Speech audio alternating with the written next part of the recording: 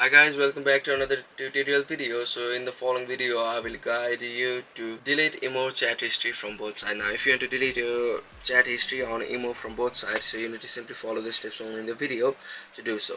Now for those of you wondering what is an IMO is a place where you can chat with others or go live with your friends, and make sure that you are logged into your account. So I'll just log into my account.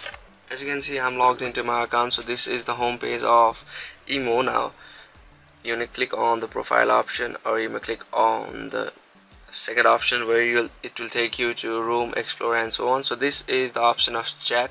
So you may click on the option of start chatting now and invite your friend, or you may also go on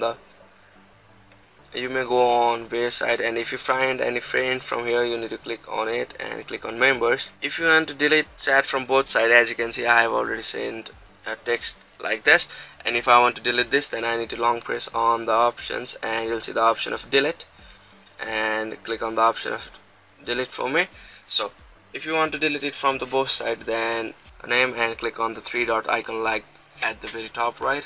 In IMO you cannot delete the text on the both side. You may only delete it from one side only, so make sure that you don't only delete the text. Make sure that if you have deleted the text, and so in IMO you can only delete the text from one side only, so you may click on the options, long press on the option, and you'll see the option of delete for me. So this means that you cannot delete the text from both sides on IMO.